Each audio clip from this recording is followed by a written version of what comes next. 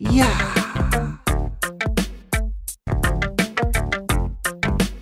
Yeah. Remember that time period, and can you explain kind of what happened, what really made it so your inner critic wasn't as bad as it was before? What led up to that? So I think it's been like a year and a half that I was constantly like losing, and it was just tragic. It was tragic. And there's all these excuses, you consistently say, oh my God, why did I do this stupid mistake? I knew what to do. Like, you really batter yourself, beat yourself up, right? And also you tend to blame the market. And, oh my God, it should have done this. It should have, And when I had a total breakdown, and it's when I started to realize that I didn't even know, to be honest with you, this was even a thing. But I started to look online, like trying to figure out, like just kind of going a little bit into this personal growth or development section, kind of seeing. And all of a sudden, I'm starting to hear these limiting beliefs or,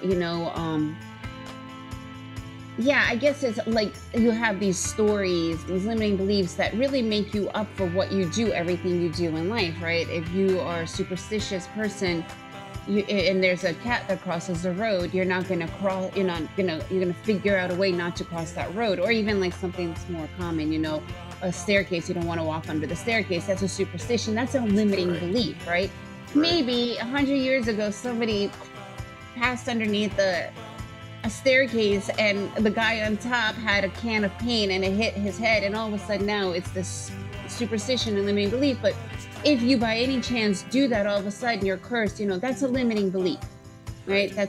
So I started to realize that we are full of limiting beliefs and these negative stories, right?